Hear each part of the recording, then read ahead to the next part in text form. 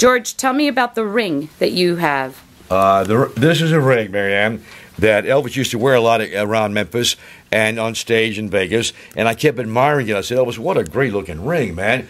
And so I forgot about it. One day I'm coming up to Graceland, and the guys with him said, hey, Elvis, here comes GK. And Elvis said, yeah, what's the deal? I said, well, it's his birthday. He said, oh, well, run upstairs real quick. He told one of the Memphis Mafia guys. He said, you know that ring he really likes that I wear? He said, somehow or another, get that in a little box and give it to me. So I came in, and Bob will understand this, and the radio station wanted me to get Elvis to do some station breaks. And he couldn't do station breaks, so I knew that. So I said, Elvis, I got to ask you. He said, what are you talking about? I said, well, at least I won't be lying. I did ask you, and I know RCA owns your voice, so you can't do the breaks for us.